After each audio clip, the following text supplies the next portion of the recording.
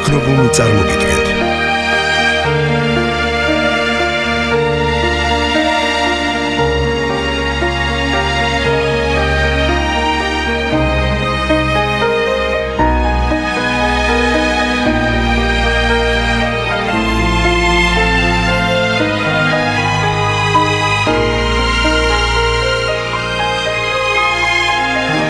ეპოქა და ადამიანი.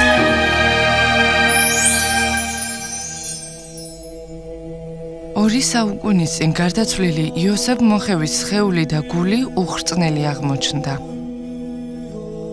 თრუსოს ხეობაში მოღვაწე ბერი მე-19 საუკუნეში აწამეს. ამდენი ხნის შემდეგაც მღვდელმონაზონი იოსებ მოხევის გვამს სისხლი და ხორცი ჯერ კიდევ ეტყობა. საფლავის გათხრისას ბერებმა სასულიერო პირის გულიც აღმოაჩინეს. როდესაც ვიხილეთ გვამი, მათ შორის არ ვიცოდით რაღაც სხეულის ნაწილი იყო და მე თქვენს რომ ეს იყო გული. და ეს გული იყო უხრწნელი და სავარაუდოდ მართლაც გული უძგერდა ამ პიროვნებას ეთყობა და შესტკიოდა ქართველების გული სტკიოდა და გულში ალბათ ბევრი დაიტია და იმ გულმა ბევრი დაეტია და ესეთი გულისხმიერი პიროვნება იყო ეს მღვდელმონაზონი.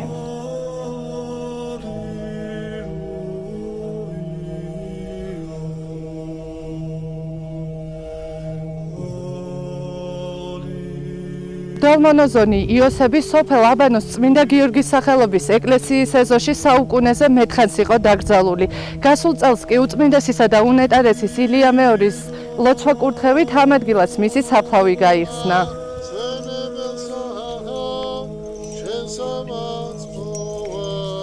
იოსებ მოხევის თავის ქალა შავი ფერისაა, რაც სავარაუდოდ ხევის ტერიტორიაზე უხვად არსებული გოგირდის წყლის ბრალი უნდა იყოს. თვალში ხიშტი აქვს ჩარტყმული, ხოლო პირში ნასროლი აქვს ტყვია. ჩვენთვის ცნობილი არის, რომ ვინმე მღვდელმონაზონი, რომელიც მოღვაწეობდა თრუსოს ხეობაში, მოკლულ იქნა ადგილობრივი მცხოვრებლების მიერ. სავარაუდოდ ტაძარი, რომელიც აშენებულია მე-19 საუკუნის დასაწყისში, ეს პიროვნება მღვდელმონაზონი იოსები დასაფლავებულია მიდამოებში და სავარაუდოდ და ვფიქრობთ, რომ მოკლული იქნა ეს პიროვნება მე-19 საუკუნეში და იქ პატივით არის დასაფლავებული. როდესაც ჩვენ გავხსენით საფლავი მისი უწოდესობის ლოცვა კურთხევით მოხდა ეს, მეუფე დიმიტრი იყო ხელმძღვანელი, მეუფე პეტრე გახლდათ ამავე დროს, გაიხსნა საფლავი და ჩვენ მართლაც ვიხილეთ მისი გვამი და იყო ნაიარევი უკნიდან ნასროლი ან ბლაგვი იარაღით, ან რაღაც ამდაგვარი სამძოლო იარაღით. და იგულისხმება, რომ ეს პიროვნება შეეწირა ეროვნულ ინტერესებს.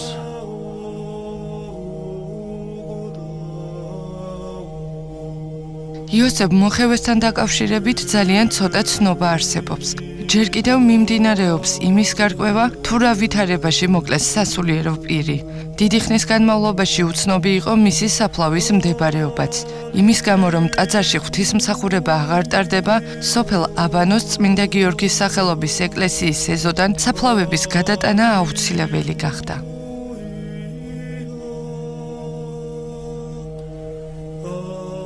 ბერი, რომელიც მე-19 საუკუნეში ოსებმა ეროვნების გამოაწამეს, დღეს 12 წმინდა მოციქულის მონასტერში გადმოასვენეს. ის აქ მონასტრის ეზოშია დაკრძალული. იოსებ მოხევე ეროვნული სულისკვეთებისა და სარწმუნოების გამო აწამეს. მის გარდაცვალებასთან დაკავშირებით რამდენიმე ვერსია არსებობს. ერთ-ერთი ვერსიით წყვილს ჯვრის დაწერა გადაუწყვიტავს. ისინი მისულან მღვდელმონაზონ იოსებთან ჯვრის წერის საიდუმლო შესასრულებლად, თუმცა უარი მიიღეს. ეს შეუძლებელი იყო, რადგან წყვილი ერთმანეთის ნათესავები იყვნენ. სასულიერო პირისგან უარის შემდეგ ბერი მოუკლავთ. არის მეორე ვერსიაც ესეთი, რომ მას ჯვრის დაწერას თხოვეს ნათესავებმა, რაზეც მიიღეს მათ უარი და აი ამ უარის შემდეგ მოხდა მისი მკვლელობა მათ მიერ. თრუსოს ხეობაში დღეს მოღვაწე სასულიერო პირების ინფორმაციით კი მღვდელმონაზონ იოსებს ოსებმა შეაწყვეტინეს წირვა, ტაძრიდან გაიყვანეს და დახვრიტეს. ტაძრის შესახებ ვიცით, რომ 1927 წელს ეს ტაძარი იქნა აფეთქებული.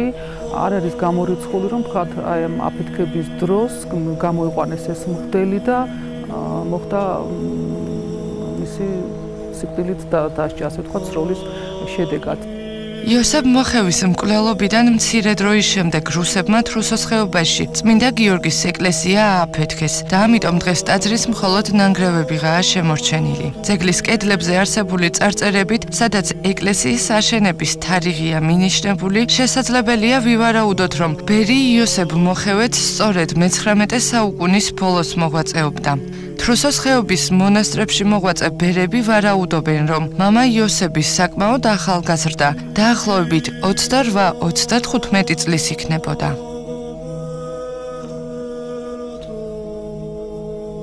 წმინდა გიორგის სახელობის ეკლესიაში საფლავების გათხრისას უამრავი ძვლებია აღმოჩენილი. მათი ძირითადი ნაწილი სასულიერო პირებისაა, თუმცა ბერები ამბობენ, რომ შესაძლოა ეროვნული ინტერესების გამო მებრძოლთა ნეშტებიც იყოს.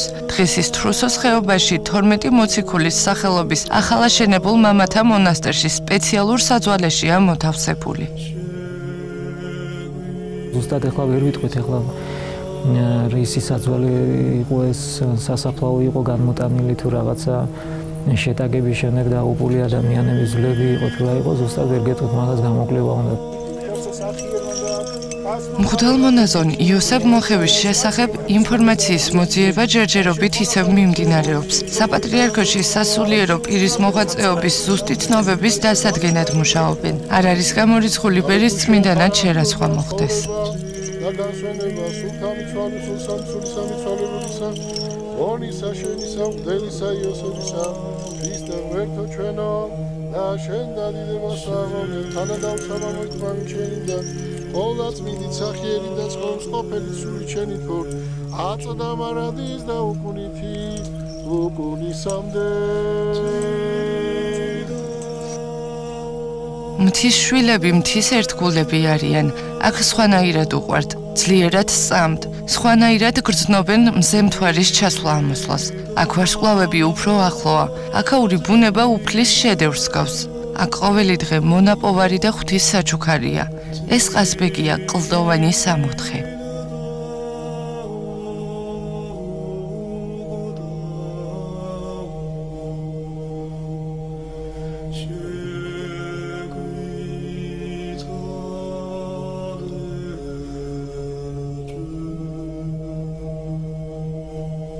თრუსოს ხეობაში ბილიკი სოფელ ოკრაკანოდან იწყება და მივყავართ თერგის ხეობამდე. გზაზე შეხვდებათ ფერადი მინერალური წყლები. ეს არის სანახაობრივი დეკორაციები მყინვარის ციცაბო ფერდობებზე.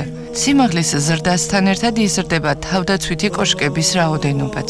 მიადგებით სოფელ კეტრას, სადაც გადის სამხრეთ ოსეთის საზღვარი. ყაზბეგი საქართველოს ერთ-ერთი მაღალმთიანი რეგიონია, რომელსაც ძველი სახელწოდებით ხევით მოიხსენებენ. მე-12 საუკუნემდე ხევს წინარეთი ერქვა, რომელიც მოიცავდა თერგის ხეობას თრუსოს სათავიდან დარიალის კარიბჭემდე. მოხევეების სარწმუნოებრივი ადათ-წესები ადრეული პერიოდიდანვეა ცნობილი. საქართველოსთვის ყველაზე რთულ პერიოდშიც კი აქაურებს თავი გაუწერიათ სამშობლოსა და ეკლესიისთვის. მათ შორის იყო მამა იოსებ მოხევეც, რომელიც მე-19 საუკუნეში მოღვაწეობდა. ის სწორედ ეკლესიისა და სამშობლოს კეთილდღეობას შეეწირა. ამ სოფელს აბანოს ეძახიან, რომელიც ღრმა ხეობებში მდებარეობს. ხეობაში თავდაპირველად ოსები ცხოვრობდნენ.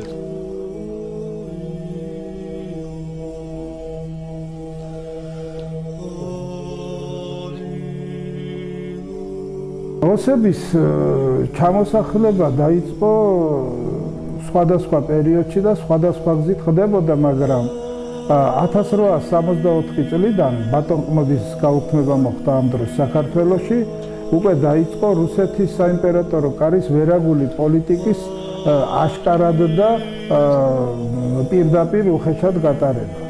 ოს მიწა საქართველოში ვერ უნდა მიეღო, იმიტომ რომ ოსი საქართველოში იყო ხიზანი. ბატონყმობის გაუქმების შემდეგ მიწას მიიღებდა ყმაგლეხი, ქართველი თავადი და აზნაური მიწას მისცემდა თავის ყმას. და ის მიწა კანონიერი იყო უკვე სასამართლოს წესით დამტკიცებული. რუსეთის იმპერატორმა ფული გადაუხადა ქართველ თავადებს და აზნაურებს, ოღონდ ოს ხიზნებს მიწა მიეცითო და ასე ჩაიგდეს ოსმა ხიზნებმა საქართველოს სხვადასხვა რეგიონში, მათ შორის ძირითადად შიდა ქართლში, დარიალის ხეობის მიმდებარე ტერიტორიაზე ქართული მიწა ხელში. თვალს თუ გადავავლებთ კავკასიის არქეოგრაფიული საზოგადოების აქტებს, შეიძლება დავასკვნათ, რომ 1830 წლამდე ოსებით დასახლებულ ტერიტორიაზე მმართველობის რაიმე განსაზღვრული სისტემა არ არსებობდა. მართალია, მათ თავიდანვე დაენიშნათ განსაკუთრებული მოურავი ქართველ თავად-აზნაურთა წრიდან, რომელმაც ოსური ენა იცოდა, მაგრამ ამ ინსტიტუტმა ფეხი ვერ მოიკიდა. ოსეთის სოფელი თუ ხეობა ძირითადად ისევ საუკუნეობრივი ადათ-წესებით ცხოვრობდა და მართავდა თავის საქმეებს. 1830 წელს მეფის რუსეთმა შეძლო ოსების საბოლოოდ დამორჩილება. ოსებით დასახლებულ ხეობებს მოურავების ნაცვლად დაენიშნათ ბოქაულები, რომელთაც დაეგზავნათ სპეციალური ინსტრუქციები. თვითნებობა ოსების მხრიდან დაიწყო მას შემდეგ, რაც ქართლ-კახეთის სამეფო რუსეთის იმპერიამ დაიპყრო. რუსეთის იმპერიას ასეთი პოლიტიკა ჰქონდა. ყველა არაქართველს წაახალისებდა ხოლმე საქართველოში, იმიტომ რომ მომავალი გართულების პერიოდში ეს არაქართველი მოსახლეობა ყოფილიყო რუსეთის იმპერიის საყრდენი. ფაქტიურად მეხუთე კოლონა. ვინც რუსეთის საიმპერატორო კარის მხრიდან იყო მხარდაჭერილი და წახალისებული, ბუნებრივი მოკავშირე იყო, რა თქმა უნდა, თუ ქართველები რუსეთის იმპერიის წინააღმდეგ ოდესმე აჯანყებას გაყიდავდნენ. რუსული მმართველობა ხალხს მე-19 საუკუნის დასაწყისში მძიმე ტვირთად დააწვა. რუსეთის მიერ სრულიად საქართველოს დაპყრობის შემდეგ ოსებმა ქართველებთან ერთად მალე იგემეს კოლონიური პოლიტიკის სუსხი. საბატონყმო გადასახადებით ისედაც შევიწროებული მოსახლეობის მდგომარეობა კიდევ უფრო გაუარესდა. ცარიზმის საოკუპაციო ჯარების შენახვა და მათი სამსახური სულ უფრო და უფრო აუტანელი ხდებოდა. რუსული მმართველობის დიდ თუ პატარა მოხელეთა და მოსამართლეთა თვითნებობამ, მეკრთამეობამ, უსამართლობამ ყოველგვარ მოლოდინს გადააჭარბა.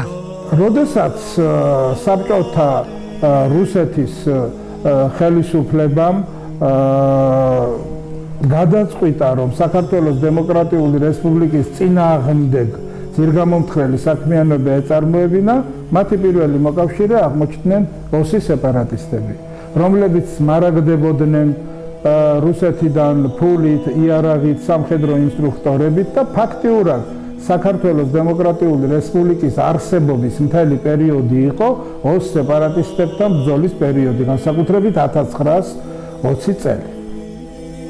ცარიზმის კოლონიური რეჟიმი განსაკუთრებით მძიმე იყო მე-19 საუკუნის პირველ მესამედში, როდესაც რუსეთი სამხრეთ კავკასიაში სპარსეთ, თურქეთისა და ადგილობრივი სახანოების წინააღმდეგ განუწყვეტელ ომებს აწარმოებდა. ცარიზმი ამ ომებისათვის საჭირო მძიმე სამეურნეო ტვირთს ქართველ გლეხობას აკისრებდა. რუსთა ჯარების რეგულარული სulis გამო გზა მაშინ შეკეთებასა და გაფართოებას, ზვავებისაგან გაწმენდას, ამ გზით მომავალი ჯარის სურსად სანოვაგით უზრუნველყოფას მოითხოვდა. ყველა ეს ბეგარავალდებულება დააწვა საქართველოს სამხედრო გზისპირა და მის მახლობლად ცხოვრებლებს, თიულეთის, ხანდოს, გუდამაყრის, შამურის, ხევისა და თრუსოს მოსახლეობას. ამავე პერიოდში ისინი უკვე ძალიან თვითნებობენ თრუსოს ხეობაშიც. როგორც უნდა შემოდიან, როცა უნდა გადიან, ჯოგსებს გადმორეკავდნენ, ხან ზაფხულობით რჩებოდნენ, ხან ზამთარშიც რჩებოდნენ და ასე შემდეგ. ურთიერთობა ქართველებთან იძაბებოდა არაქართველების ნებით და სურვილით, არამედ ოსების ინიციატივით. რატომ? ოსები იყვნენ სულ, თუ შეიძლება ასე ითქვას, მომზადებული იმისათვის, რომ შური ეძიათ ქართველებზე 1918-21 წლების ამბების გამო, რომ მათ ვერ მიაღწიეს მიზანს 18-21 წლებში. ქართველებს დამცველი არავინ არ ახავთ. მოსკოვის ხელისუფლებაც, თბილისის საბჭოთა ხელისუფლებაც ყოველთვის ოსების მხარეზე იყო და ქართველები ყოველთვის იჩაგრებოდნენ. ამ შემთხვევაშიც სამაჩაბლოშიც, ანუ შიდა ქართლშიც იყო ძალიან ბევრი შემთხვევა, რომ ეკლესიები დაარბიეს, მღვდლები, სასულიერო პირები დახოცეს, იგივე ამბები მეორდებოდა თრუსოს ხეობაში და თრუსოს ხეობის გარეთაც. ფაქტიურად ოსების თვითნებობას საქართველოს საბჭოთა ხელისუფლება არ ებრძოდა. თუ ვინმეს დააპატიმრებდნენ, შემდეგ გამოუჩნდებოდა მას მფარველი და ისევ ბრალდებულ სისხლის სამართლის დამნაშავეს ციხიდან ათავისუფლებდნენ. დაპყრობილი საქართველო რომ არასდროს შეურიგდებოდა დამპყრობელ რუსეთს, კარგად გამოჩნდა ეროვნულ განმათავისუფლებელი ბრძოლის პირველ ეტაპზეც, მე-19 საუკუნის პირველი ნახევრის აჯანყებების ფონზე. ამიტომ საიმპერატორო კარმა დასაყრდენი აქ მცხოვრებ ეროვნულ უმცირესობათა შორის გაიჩინა. მათთვის პრივილეგიების მინიჭება და ქართული მიწის დანაწილება მთავარი პრიორიტეტი გახდა.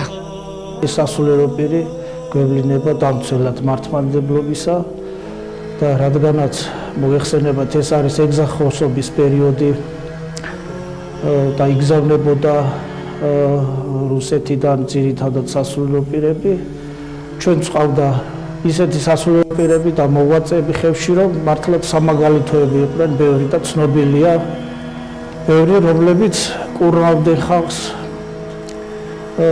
სულიერად, ფიზიკურად და ეს რა თქმა უნდა არ მოსწონდათ არაკეთილსურველ ხალხს და იყო გარკვეული არყოფითი ძალები და ებრძოდნენ ჩვენს როგორც ალბათ სახელმწიფოს, ისე ეკლესიას და მათ შორის იგულისხმება ეს პიროვნება ღმერთმონაზონი იოსები.